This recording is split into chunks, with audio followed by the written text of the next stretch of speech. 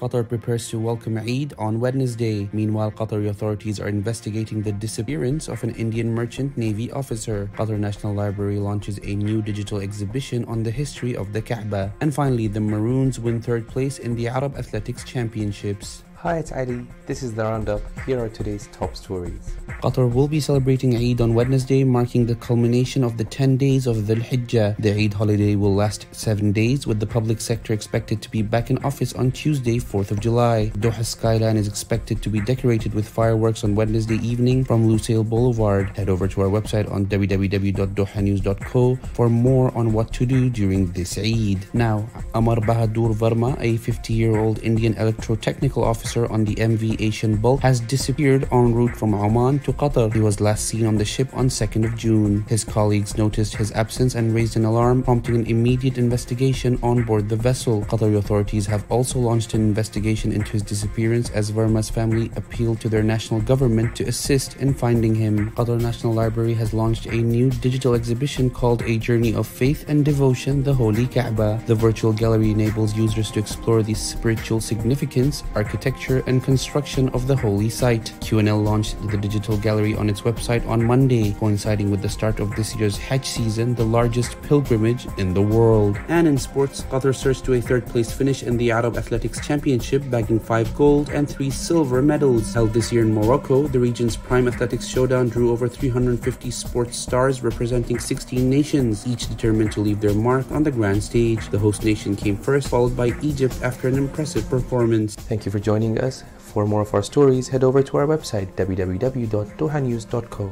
Have a great day.